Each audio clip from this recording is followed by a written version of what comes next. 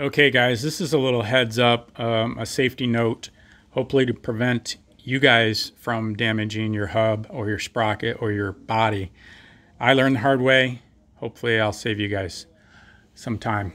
I decided to go trail riding with this 450, which I'm not a big fan of, but it's the lightest bike I have right now.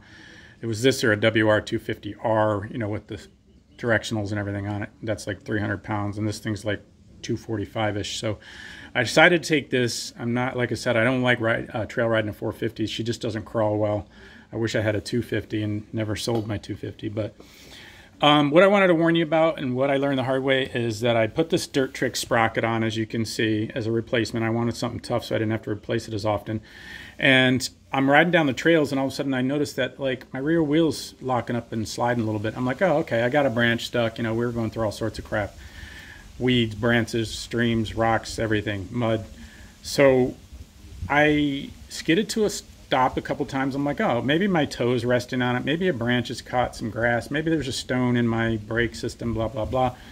Finally, I decided to get off and check it, and lo and behold, my sprocket was rattling like this, and I was missing 2 of my 6 bolts, and all the bolts were loose.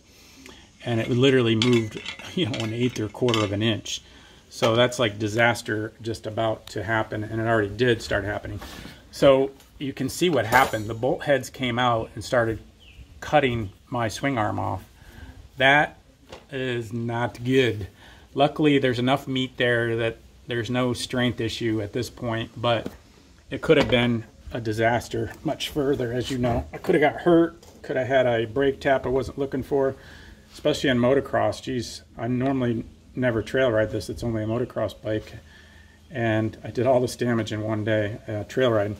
But my fault. Here's what I learned, and you guys may already know, but when you pop in your new sprocket on, I'm never going to reuse my bolts, my hub bolts.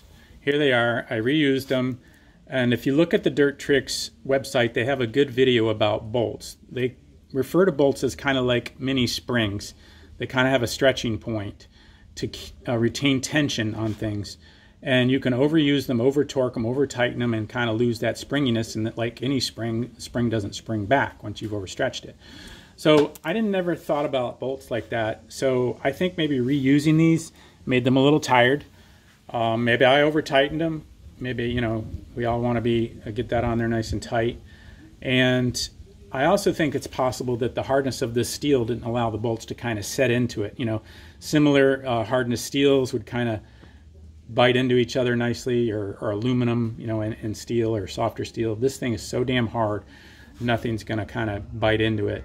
But that, I don't think, is the bulk of the theory. The bulk of the theory, I think, is that for some reason there was these washers on there, and I don't think I'm going to use those in the future. But what I think it did was it kept my lock nut from getting all the way onto the shaft of the bolt, and the bolt wasn't penetrating through the lock nut far enough to actually make the lock nut work correctly. Might have been my biggest factor to losing a couple bolts and tearing things apart.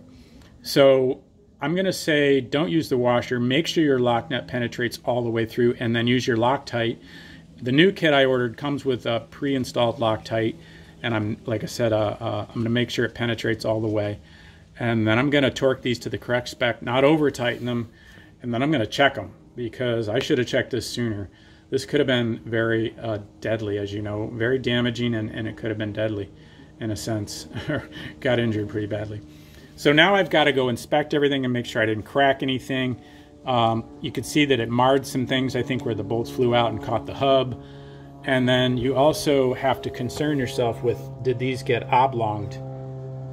And mine did mildly. You can feel a little ridge there where things got smashed by the torque of the 450 jamming this thing up. This thing was so loose, it was probably like a hair away from fracturing that whole hub.